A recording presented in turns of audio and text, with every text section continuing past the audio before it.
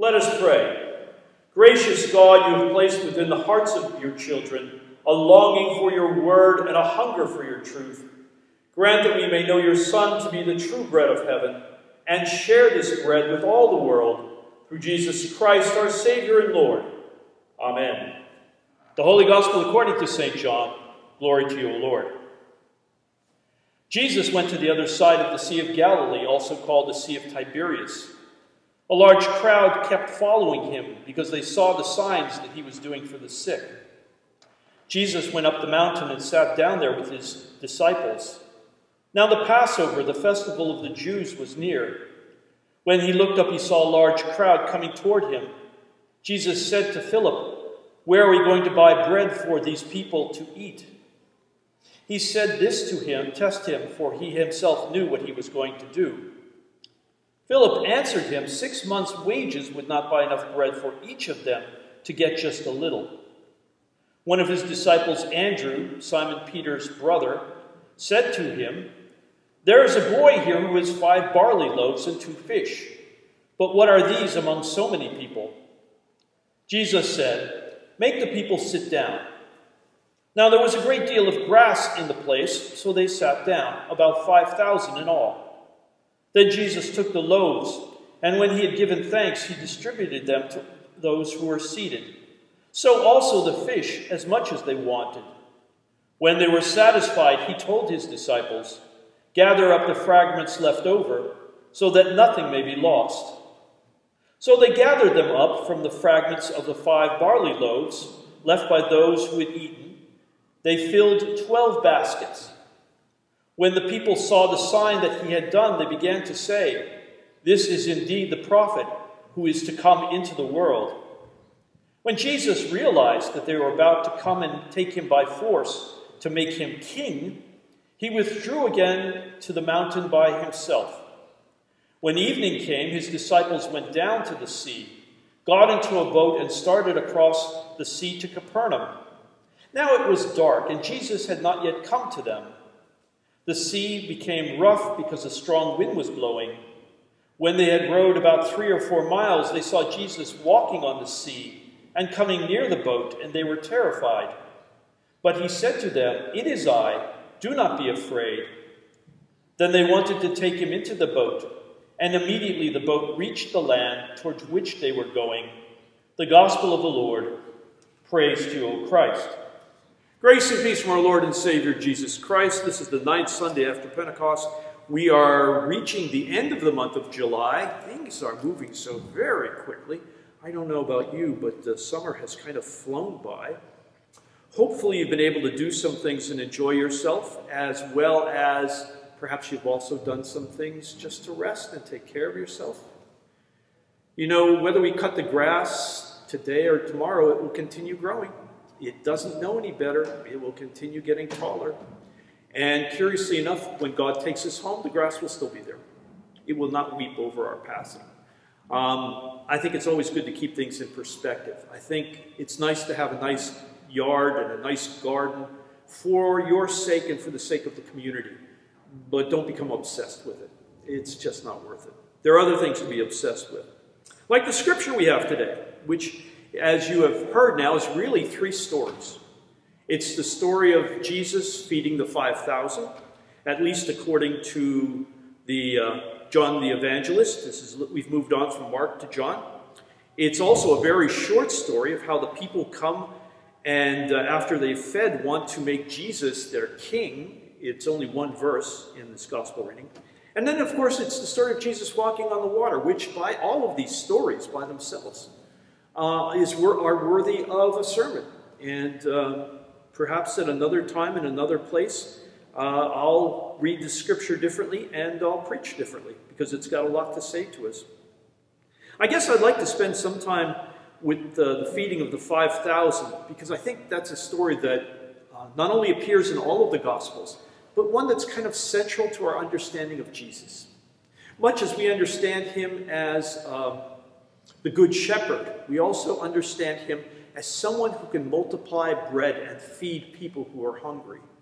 He's a multiplier, isn't he? He's someone that can take what is a little and make a lot out of it. You know, he is literally someone who embodies this idea of a mustard seed, which starts out small but gets big. You know, Jesus is able to take a boy's lunch, which we really don't understand how that happens. The Gospel of John is the only one that tells us that a little boy, a small boy, has 5 loaves and 2 fish. And it's kind of said almost as a joke, I think. You know, Andrew says, there's a boy here who has 5 barley loaves and 2 fish. But what are they among so many people? As if to say, Lord, this is impossible. We have somebody here that has a Lunchable. He has a Lunchable here. And, you know, but what is that among so many people? And Jesus says, bring me the Lunchable. You know, bring me the 5 loaves and the 2 fish. I'll show you how God and God's word and the power of God's kingdom can multiply things. And so Jesus blesses it and distributes it. And afterwards, when they pick up the leftovers, as they should, because we don't want bread lying around in a field. It's probably not a good thing. They find they have 12 baskets full of leftovers. I think this is a remarkable story in the gospel for a variety of reasons. And the continuing message of this gospel, this portion of the gospel, is that Jesus can multiply what we have. If you have a Lunchable, Jesus can feed 5,000 or more people with that Lunchable.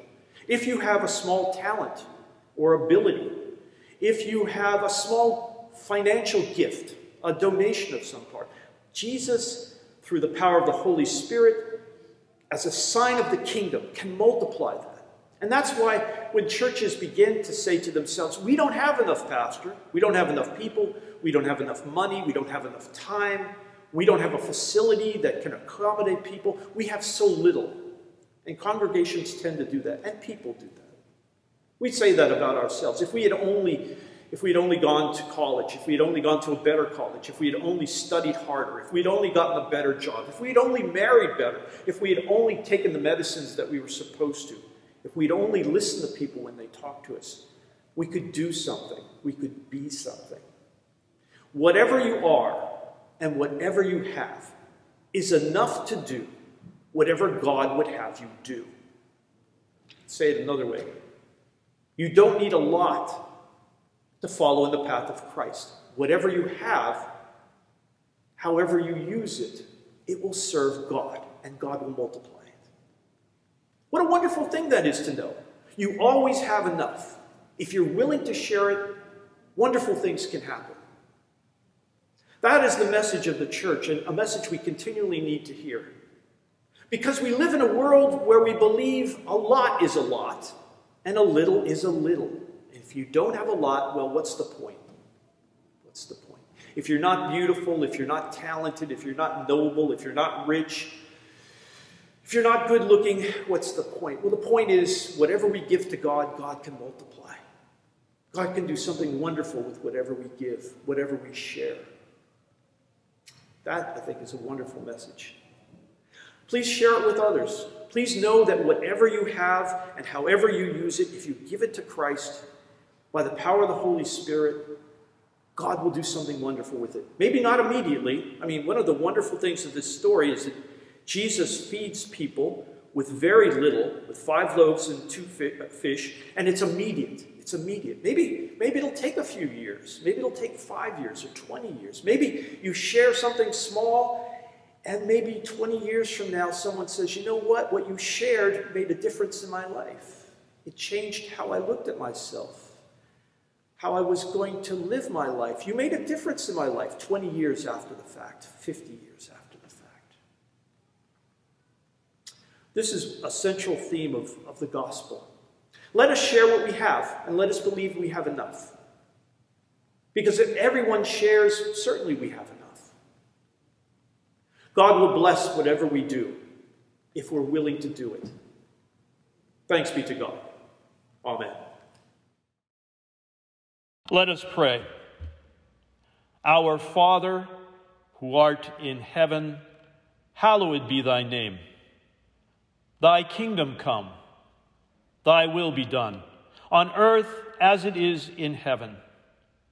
Give us this day our daily bread, and forgive us our trespasses, as we forgive those who trespass against us. And lead us not into temptation, but deliver us from evil. For thine is the kingdom, and the power, and the glory, forever and ever. Amen. The Lord bless you and keep you. The Lord make his face shine on you and be gracious to you. The Lord look upon you with favor and give you peace. In the name of the Father, and the Son, and the Holy Spirit. Amen. Go in peace to love and serve the Lord. Thanks be to God.